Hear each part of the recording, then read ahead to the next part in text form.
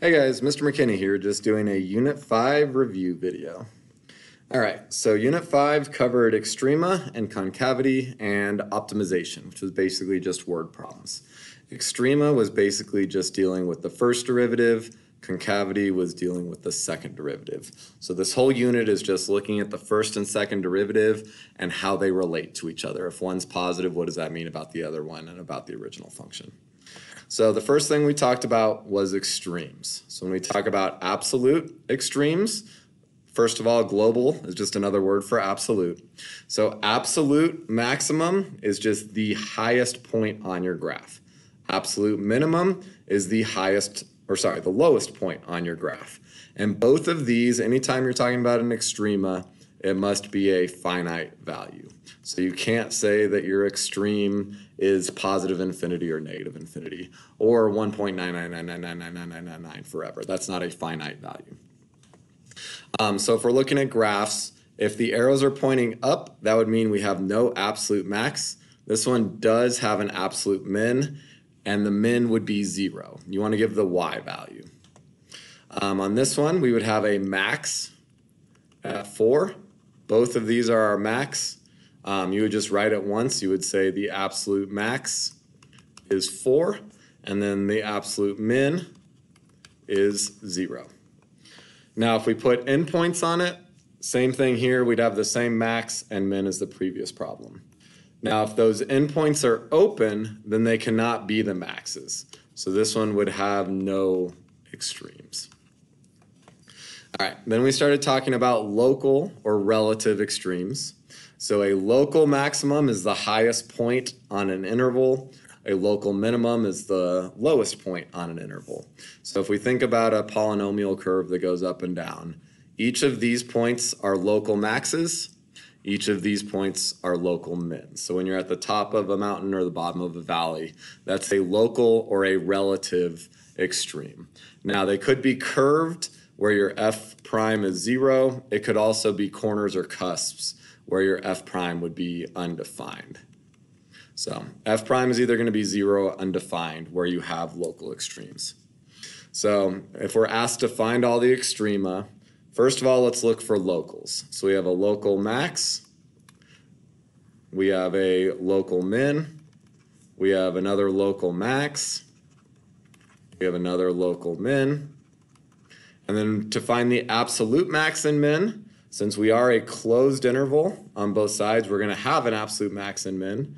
Up here, that's going to be our absolute max, and then our absolute min ends up being at the same place as our local min. This is also our absolute min. So in this case, if I was listing off my answers for local min, I would have two answers, like let's say -2 and -3. And the absolute min would just be -3. So a point can be a local and an absolute. You can have more than one local max or min. You can only ever have one absolute max and only ever one absolute min. You might have none, but you can't have more than one. All right, so the first thing that we need to think about when we're looking for the extremes is what is the value of the first derivative?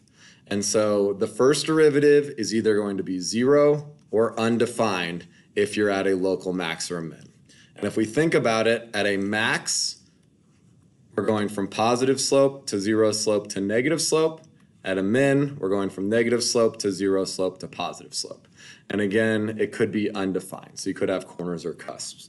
But the main thing to keep in mind is that if you are at a local max or a min, then you have to switch from positive to negative slope or from negative to positive slope. If you don't switch from positive to negative or negative to positive, then you're not at a local max or a min. So the only other place that a max or a min could happen would be at the endpoint. So we always want to be checking the endpoints. We call them critical values if the derivative is 0 or undefined. If we actually find the point, it would be a critical point. All right, so if I wanted to find the extrema on this equation, anytime I see extrema, I know I'm dealing with the first derivative. So the first derivative of this function would be 3x squared minus 3. And I want to know where the first derivative is either equal to 0 or undefined. Now, if it's a polynomial function, it's going to be defined everywhere. So I just want to know where it's equal to 0. So I'm going to make sure I set it equal to 0. So 3x squared minus 3 equals 0. 3 times x squared minus 1 equals 0. And then I can factor out my difference of squares. The two solutions are positive and negative 1. So these are critical values. These are the only possible places that a local max or min could happen. Because in order for a local max or a local min to happen, we have to be at the top or the bottom, and so the slope would either be 0 or undefined. So to figure out if they're maxes or mins, we want to check to see if the slope goes from positive to negative or if it goes from negative to positive. And the easiest way to organize that information is with a little table. So I'm going to put x, f, and f prime. I don't have endpoints on this problem, so I just need to put in my critical values. So -1 and +1. Since I don't have endpoints, I'm going to leave space on both sides. I know the derivative is 0 for both of these. And now I'm going to plug in a negative number, let's say like -10.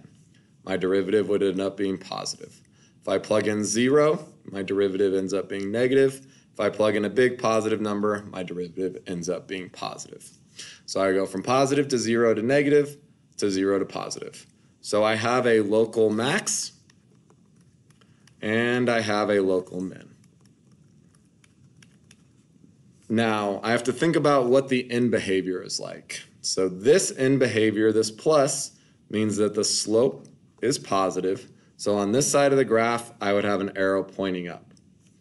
This plus means that coming from the left, I have positive slope. So coming from the left, I'd be coming up, which actually means there's an arrow going down here. So I would have an arrow going down. I'd go up until I flatten out, and then I start decreasing, and then I flatten out, and then I start increasing again. So this is what the graph would look like. I'd have a local max and a local min. I would not have an absolute max or min because those go forever. To figure out what the local max and the local min are, I would need to plug in positive and -1. So I would figure out what f of 1 is and what f of -1 is. So if I plug in 1, 1 minus 3 is -2, plus 4 would be 2. And then if I plug in -1, -1 plus 3 is 2, 2 plus 4 is 6. So my local max, and we just give the y value, would be 6. My local min, we just give the y value, and it's 2. Absolute max would be none, and then same for absolute min. You would also say none. So again, to find the extrema, you're looking at the first derivative. Find out where it's 0 or undefined. The extremes will only ever happen at a critical point or at an endpoint. It doesn't have to be an extreme just because it's a critical point. So if you think about something like this, you have positive slope, 0 slope, positive slope. So that's not a max or a min. You have to make sure that your slope either changes from positive to negative when you have a max or from negative to positive when you have a min. Positive slope to 0 slope to positive slope is not a max or a min. And then just check the endpoints because that's where your absolute max or min could happen, or they could happen at critical points. If you have a closed continuous interval, you will have an absolute maximum and a minimum. So that was a quick theorem. We'll come back to it next semester. When we deal with concavity, we're looking at the second derivative, not the first derivative. We would say it's concave up if the slope is increasing.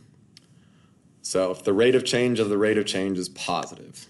We'd say a function is concave down if the slope is decreasing, or if the rate of change is negative. So it's concave up if f double prime is positive, and it's concave down if f double prime is negative. Keep in mind that the original function is the one that's going to be concave up or concave down. Concave up looks like a cup, concave down looks like a furrow. So keep in mind that concave down can have positive slope or negative slope, but the whole time the slope is decreasing. So concave up looks like a cup, concave down looks like a frown.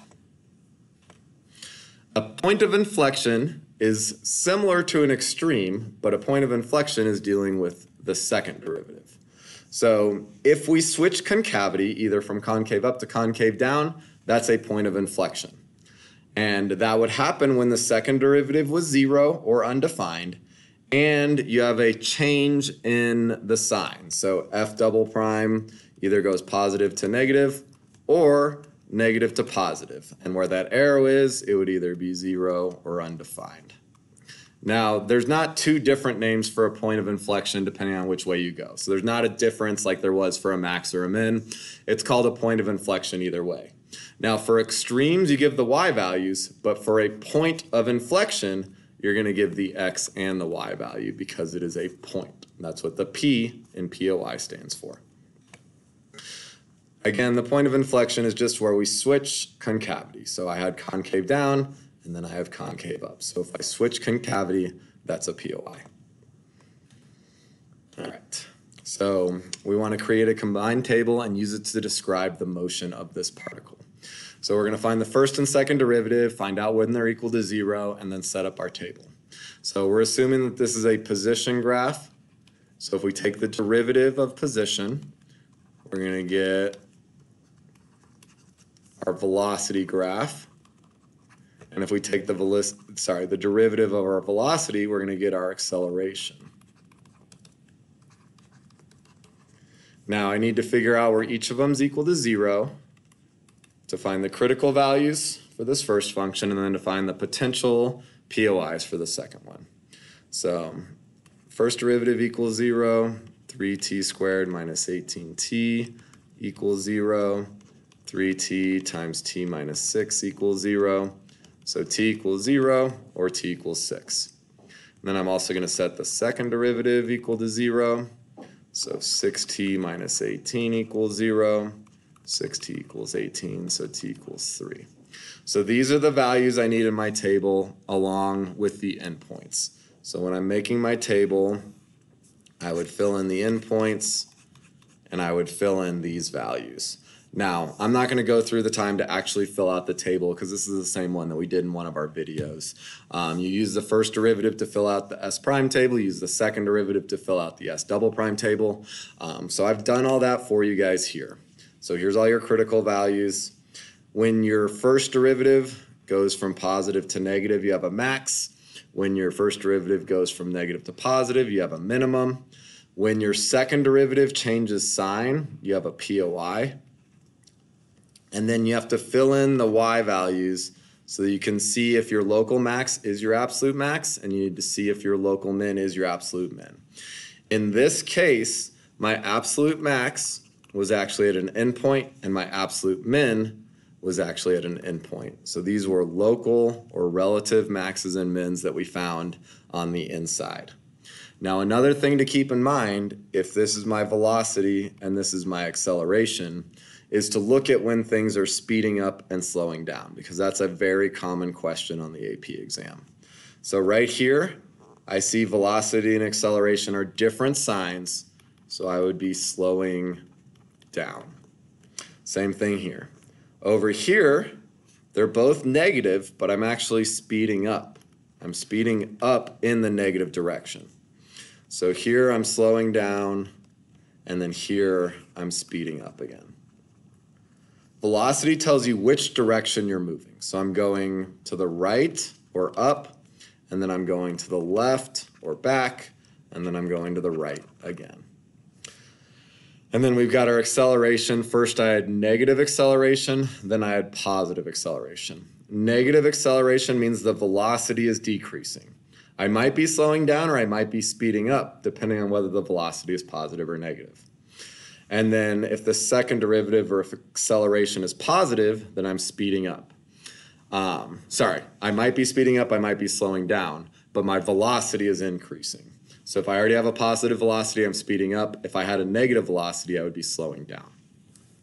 The last thing in this unit, I want to go over these summary tables. So the first derivative tells you the rate of change of f. Another name for rate of change is slope. The first derivative will tell you if f is increasing or decreasing. And we're going to come back. I'm actually going to start at this slide again when I do the second half of the video because I'm about to run out of time. So that's it for part 1. I'll do part 2 in a second here.